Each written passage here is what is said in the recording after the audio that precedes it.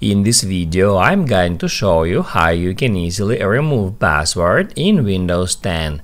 Be sure to watch the video to the very end so you don't make any mistakes, and of course do not forget to like this video and subscribe to my channel.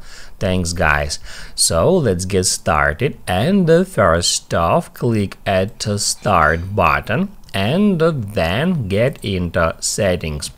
After that, search for Accounts and then click at Sign In Options. That's where you can easily find that password feature. You can just click on it, and now it says that your account password is all set up to sign into Windows apps and services. All we have to do now in order to remove a password is just click at Change, and on the next step we need to enter our current password and click at Next. And that's where we can create new password, or if we want to remove a password, we can just keep these fields blank and then just click at Next and Finish. And now it says your account doesn't have a password.